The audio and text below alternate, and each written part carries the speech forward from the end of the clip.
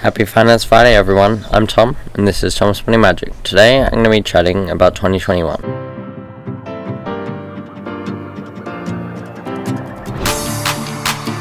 I'd like to start by thanking you all. I forgot to do it in my 50 subscriber special, but I would not have been able to reach that milestone without all of you. The fact that when I post a video, I now know that there will at least be a few people who will watch it and take something from it motivates me to make more videos. A few goals that I set at the start of the year were to get a job, upload 18 videos throughout the year, and ending the year with a certain amount in value of all of my shares. Towards the end of this year, I was able to get a job, and that will be something that I'll have to manage next year. But it will also help me to accelerate the amount of money that I can invest. The first 2/3 of the year were very slow in terms of videos, with 7 videos coming out over the 8 months, showing a projection of only 11 or 12 videos for the whole year, not the 18 that I wanted. I changed this pattern on the 10th of September, which is when this series of weekly videos started. This is the 17th in that series, meaning that I've gotten above my goal by 6 videos in total this year. Due to school, getting a job, and probably a few other things, I don't think I'll be able to keep doing weekly videos next year. So I'm going to change it to 1 video every 2 weeks for Finance Fridays, and then I may also put some of my other time towards making podcasts or some other longer videos. My final goal was to end the year with a certain amount in portfolio value, the sum of all of my share values. But I was unable to reach that goal. It was because I based my goal off of what the market had done last year. And even though it dipped down dramatically at the start of COVID, it rocketed back upwards towards the end of the year and ended up further upwards than you would have expected at the start of the year. And the same trend would not have been able to continue into this year as well. I also made a mistake of basing my goal off of the actual market value instead of just the amount of money that I invested. Because that meant that at the end of the year, when the market went down a bit, I was unable to reach the goal and ended up being even further away than I would have ended up with normally. So next year, I think I'll think about it for a bit longer and then make a more achievable goal, and one that's only dependent on me choosing to invest instead of spending my money, and not dependent on what the market does.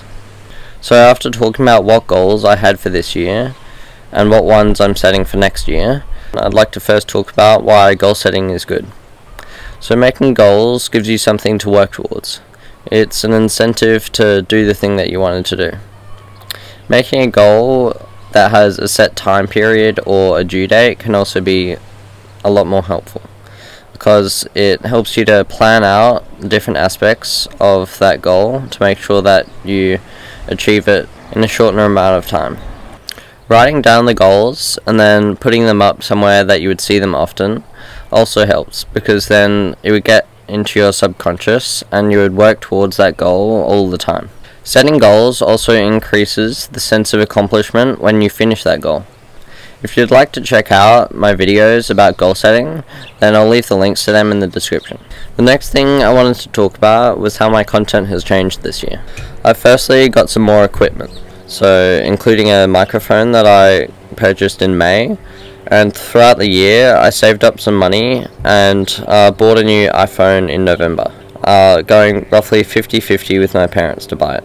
These two things have increased both the picture and audio quality of my videos, but I've also changed how I make them in the first place, and I've also changed my thumbnails. I changed over from iMovie to Adobe Premiere Pro to edit my videos. I created an intro animation that came in towards the end of the year, as well as I found some music to go with that, as well as doubling that up as some outro music. My thumbnails changed from screenshots that I took of some things that I made in Word to proper sized thumbnails that I made using Canva. This is not the only way that my thumbnails have changed though. I also started putting some more video related photos in the picture, in the thumbnail, so might be like a logo of a company that I talk about, or just like a graphic that explains what the video is about. I've also, throughout the last few videos, been trying to do some different faces for each thumbnail so that you can better differentiate each video. As well as trying to make my thumbnails more interesting, I've also gotten a bit better at talking during my videos. Going from more monotone speech to more varied speech in terms of the tone of my voice. The final thing that I've tried to do was the new shorts format on YouTube. That was shown when I made my credit cards and IPO videos that will be linked in the description. But if you didn't know, YouTube shorts are like normal YouTube videos, but they're in a portrait instead of landscape orientation, and they have to be 60 seconds or less. And finally, I wanted to show you guys a few things that I got for Christmas. So the first being the thing that's holding my phone up right now. I got a stand that has a ring light on top to illuminate my face, and then it also has a phone holder on it. My mum showed her support for the Tom's Funny Magic by purchasing a red hat with my logo on it for me, but also a grey one for her. I'd like to quickly add that this year, well 2 weeks ago, I created a Discord server, and you can check that out using the link in the description. That's all for me today. Please hit the like button down below and subscribe for more content. Feel free to check out my website if you haven't already. See ya!